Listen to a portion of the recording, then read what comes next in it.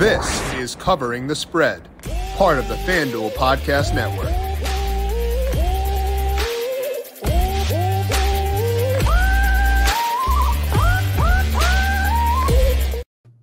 Seven different playoff games across the NBA and the NHL. For tonight, we are here to break down every single one of them, breaking down traditional markets, breaking down props, and getting you ready for what should be a fun night in the NBA and then the NHL by talking to, of course, Tom Vecchio. Welcome on into Covering the Spread. That's right here on the FanDuel Podcast Network and numberFire.com. My name is Jim Sanas. I am a senior writer and analyst for numberFire, joined here as mentioned by Tom Vecchio. Check him out on Twitter at DFS_Tom. Tom, you mentioned coming in that your Rangers, sorry. Woof, my bad. Your Rangers, the biggest sin. The Rangers got a win last night, so you are flying high. I feel like I don't need to ask you how you're doing today, but I guess I will. How you doing? I'm doing great. Yeah, big win for the Rangers, basically in dominating fashion from start to finish over the Devils. I'm not taking anything for granted. As of now, it's only one game. There's a lot more to come. And yeah, I'm feeling pretty good today. I'm ready to go. How you feeling about the series overall? If it's anything like game one, the Rangers set the tone pretty early that they are the far more experienced team. And while the Devils are supremely talented on offense, they are very young, very inexperienced, and maybe not ready for playoff intensity. Yeah. Well, we're not going to talk Rangers today. We'll talk Islanders, though. We will loop them in at some point later on today. 4 games in the NHL, 3 in the NBA. We'll break down all of that action coming up in just a bit. But first, a reminder to make sure you are subscribed to the Covering the Spread podcast feed, wherever you get your podcasts. More NBA discussion coming up tomorrow. We'll have some UFC as well via Austin Swain. I'll talk some NASCAR, hopefully some Formula One as well, all coming up here later on this week. So make sure you are subscribed to Covering the Spread wherever you get your podcasts. And while you're there, if you like what you hear, leave us a 5-star rating as well. The NBA playoffs are here, and you can get in on the action right from first tip with FanDuel. Right now, all customers, not just new ones, can get a no-sweat same-game parlay every weekend when you bet the NBA playoffs. That's right. Just place a 3+ leg same-game parlay or same-game parlay plus on any NBA playoff game, and you'll get bonus bets back if you don't win. There's no better place to bet all the playoff action than America's #1 sportsbook. Head to the FanDuel app and get a no-sweat same-game parlay every weekend of the NBA playoffs. FanDuel, official sports betting partner of the NBA. Must be 21 plus and present in select states. FanDuel is offering online sports wagering in Kansas under an agreement with Kansas Star Casino LLC. Bonus issued as non-withdrawable bonus bets that expire 7 days after receipt. Restrictions apply. See full terms at sportsbook.fanduel.com. Gambling problem? Call 1-800-GAMBLER or visit fanduel.com/RG. In Massachusetts, hope is here. GamblingHelplineMA.org or call 800-327-5050 for 24/7 support. In New York, 1-877-8-HOPE-NY or text HOPE-NY. In Arizona, 1-800-NEXT-STEP or text NEXT STEP to 53342. In Connecticut, 1-888-789-7777 or visit ccpg.org/chat. In Indiana, 1-800-9-WITH-IT. In Wyoming and Kansas, 1-800-522-4700 or in Kansas, ksgamblinghelp.com. Louisiana is 1-877-770-STOP. In Maryland, mdgamblinghelp.org. And in West Virginia, go to 1-800-GAMBLER.net. Now let's start things off here in the NBA. And Tom, we've seen each of these games once so far, one game in the series. And I want to ask you how much that matters when you're trying to project out a player's usage, rebounding and stuff like that. How much stock do you put in game one when trying to predict how things will play out in game two? The easy answer is to not overreact about what we see from a player's, ineffectiveness or effectiveness. And it also depends on largely who the player is. A good example I'll use is someone like Tyrese Maxey on the 76ers, where in game 2, he finished with 32 or 33 points, and the 76ers ended with 96 points, I believe it was. They won that game 96-85, whatever it was. Tyrese Maxey is a good player. He's someone I'm high on long-term, but ultimately, he's third or fourth when it comes to offensive usage behind Embiid, Harden. He's third or fourth, depending on what Tobias Harris looks like on a nightly basis. He's scoring a third of the team's points. with a team with Embiid and Harden, that's not going to happen every night. Tyrese Maxey had the hot hand. So I don't want to overreact and say, okay, now I love all these Tyrese Maxey props because he had this amazing game. It's like, well, he's still not just the primary guy for them. So I want to look at this in context and say, okay, yeah, he had a great game. Embiid also had a very quiet game, relatively speaking, for his standards, just because Maxey was so hot. So I don't want to overreact to what I saw. And frankly, when big games like this happen, I almost want to side with the under 100% of the time the next game. Yeah. And I want to adjust like essentially projections down, 10% for that player, because if the line's going to be inflated because it's steaming up because everyone's betting the over, that closing line value could be immense. Are there spots where you will react? Like you'll see the way matchups blend together? Are there situations where you do want to be pretty reactive? And I think the perfect example is probably this playoffs is with the injuries that we've seen. John Morant's questionable. Someone like Tyler Hero for Miami, he broke his hand. He's done. So when someone like Max Struss steps up for the Heat, it's like, okay, now he has to play a role. Like he was okay during the regular season, just with the role he played. But like now I want to be actively on board with him because of the injuries, because he actually does have to shoot more. So it's not just a player playing well. It's like, okay, we have to factor in playing well and with the additional playing time due to the change in rotation. Right, exactly. So you mentioned Ja Morant. Let's dive into the first game here for tonight. That is the Lakers at the Grizzlies. Right now, the Lakers 1-point favorites. Total is 227, and Morant still in question. I think we've seen throughout the past couple of years where the Grizzlies numbers with and without Morant not as drastic as you may expect, but that is a big thing for player props. So when you look at this game right now, Tom, what do you see for Grizzlies and Lakers? The first thing would be siding with the under, as I'm going to be continuously taking throughout the playoffs and basically both sports. Especially if Morant is out, like you said, the difference isn't that big for their, offense overall. They're still a very effective defense. They were, top 5 or top 3 in the league when it comes to defensive efficiency. Jaren Jackson just won Defensive Player of the Year.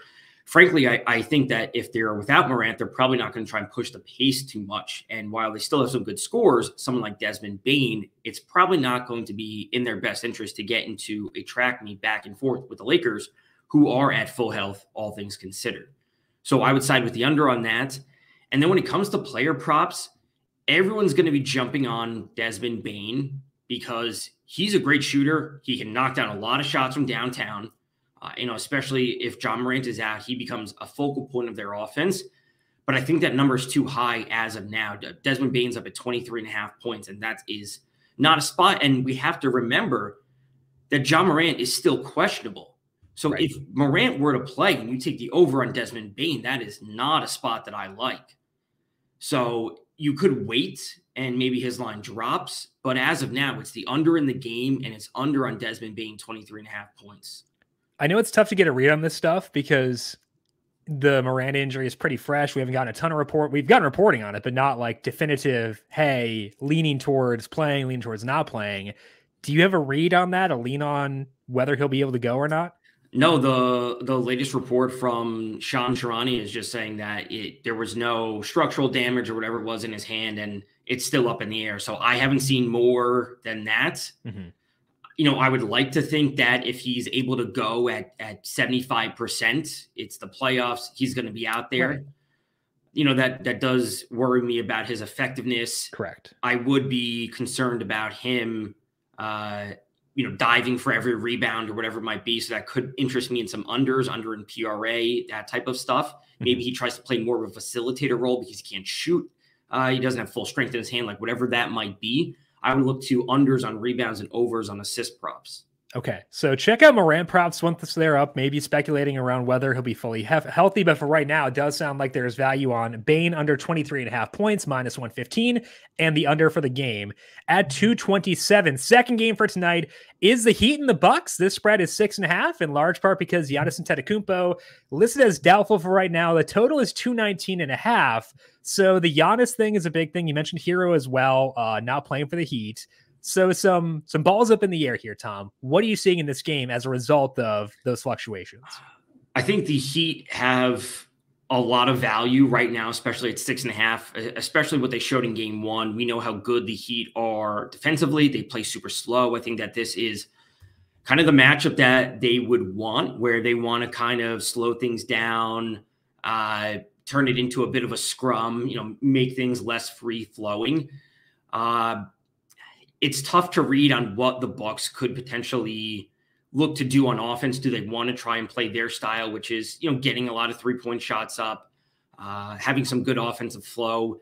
The player that I'm most interested in when it comes to the Bucks is Bobby Portis, and he's not listed on anything because we see a very large role for Bobby Portis when Antetokounmpo is out of the lineup. He may not be in the starting lineup, but he will 100% be the sixth man off the bench for the Bucks. We could see Javon Carter in the starting lineup for the Bucks. Now, we will see a big increase in usage for both Chris Middleton and Drew Holiday when Antetokounmpo is off the court. There's nothing new. We can literally look back over multiple season sample size to see that both of these players have a lot of offensive usage when Antetokounmpo is off the court. Bobby Portis leads the team in rebounding rate when Antetokounmpo is not on the court.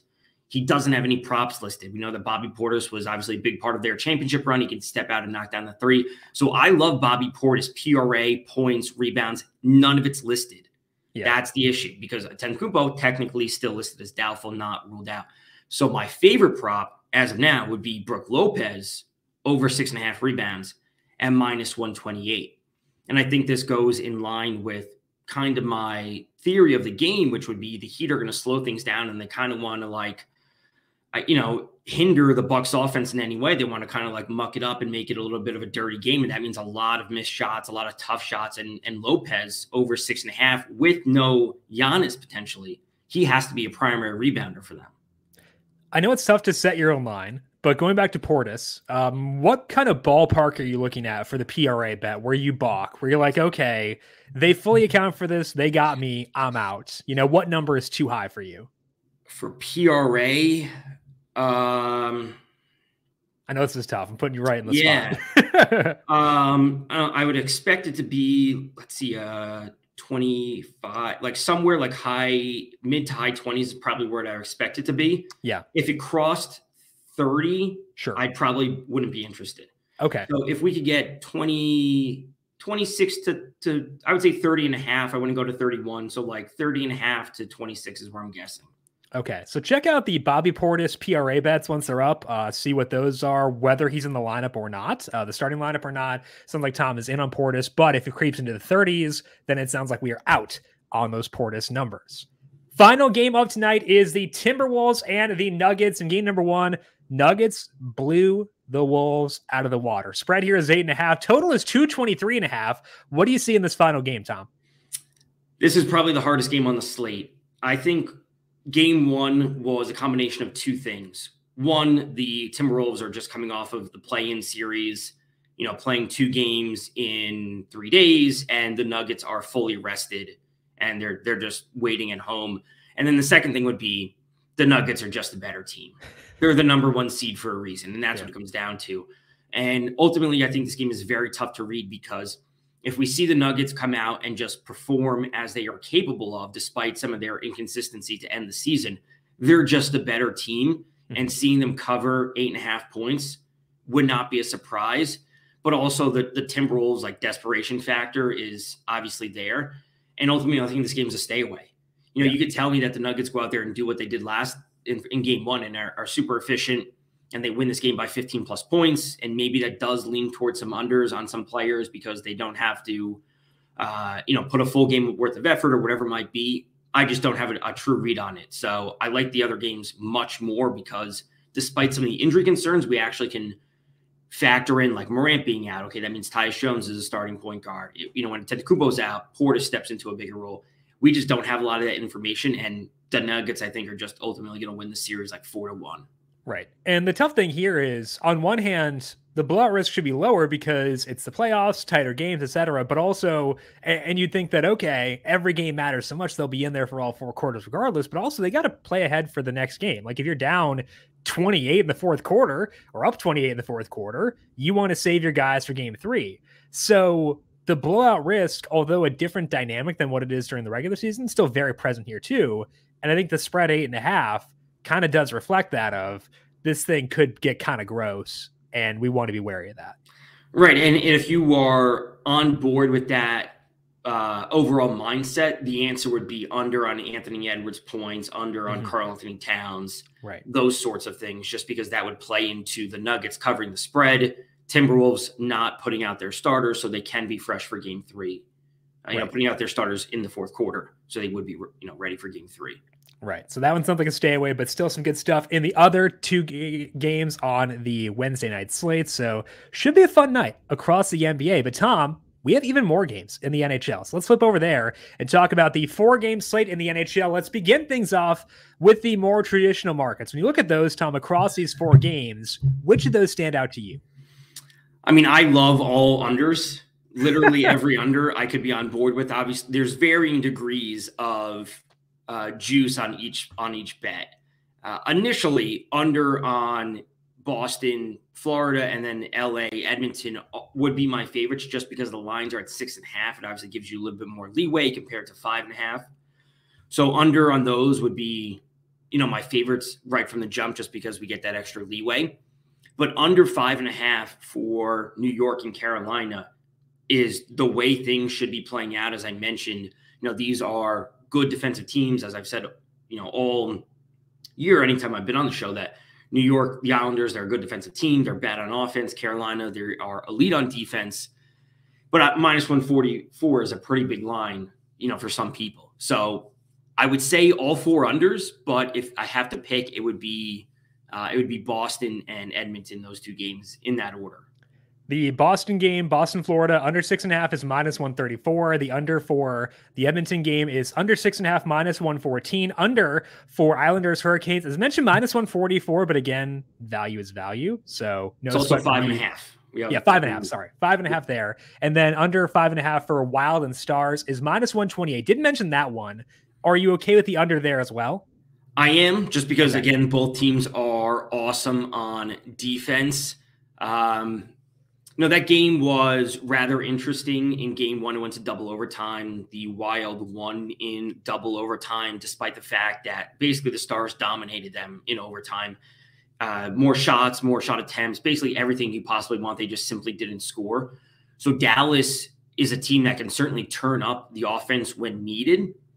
And at a certain point, those goals are going to start coming through. You can't take 45 shot attempts and not score. It's going to change. And that has me slightly worried for this game in particular.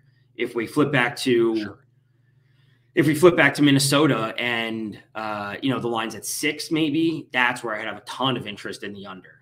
And I think this difference between 5.5 and 6 or 6.5 is massive in the playoffs, more than at any point in the season, obviously.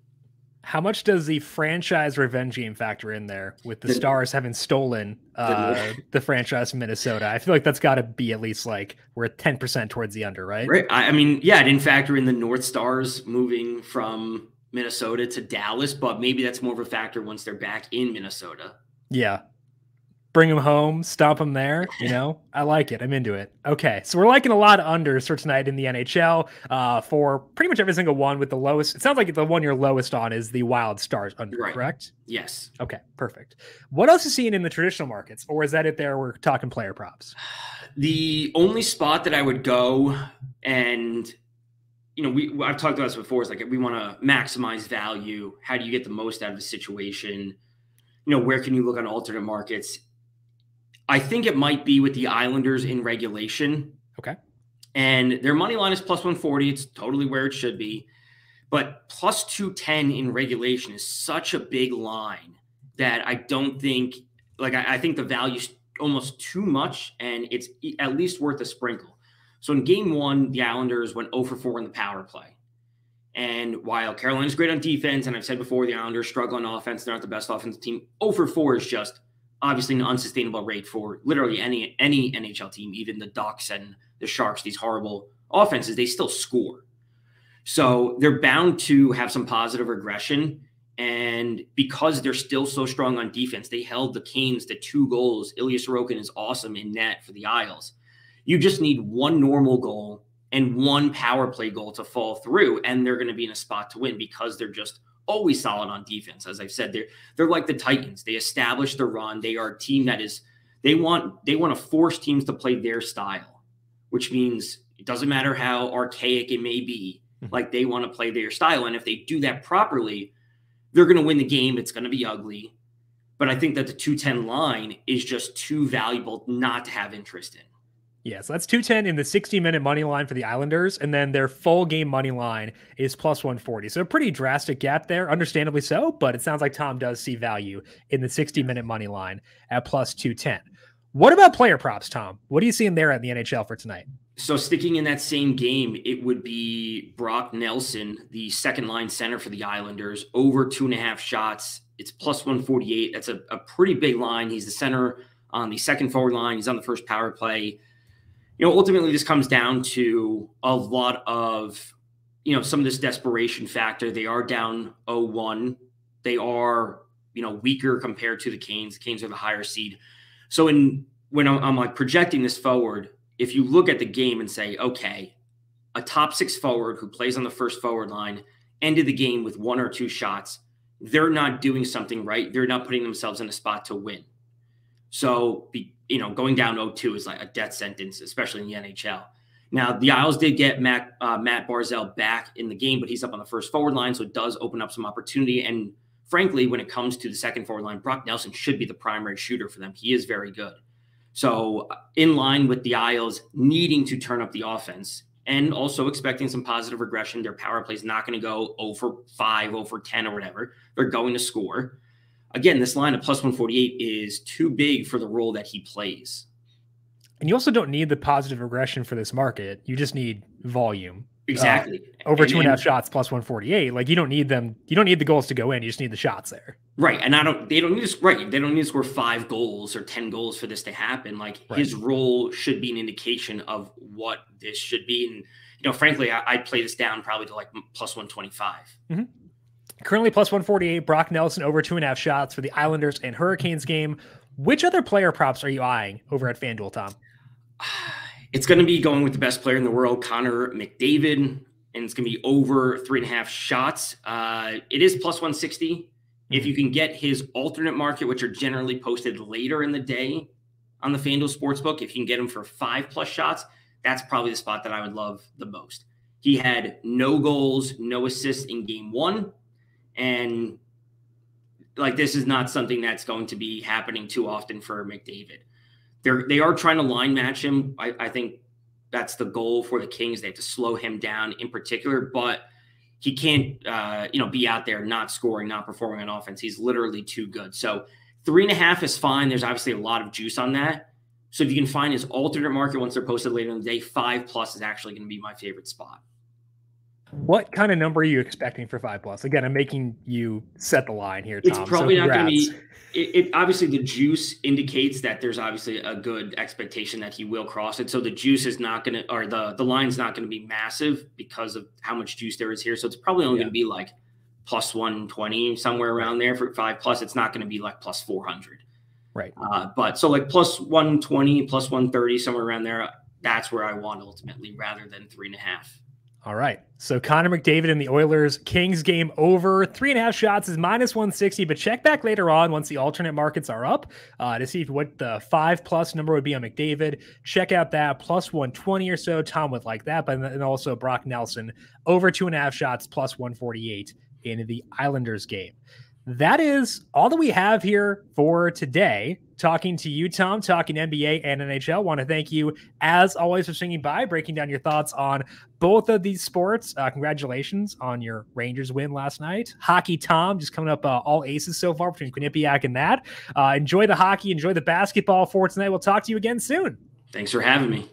Check out Tom on Twitter at DFS_Tom, and make sure you check out his work over at numberFire. I am on Twitter at Jim Sannes, JimSannes. We are back once again tomorrow. More NBA along with some UFC, maybe some NASCAR as well. Should be a fun time as always. We'll talk to you then. Good luck with your bets. This has been Covering the Spread right here on the FanDuel Podcast Network.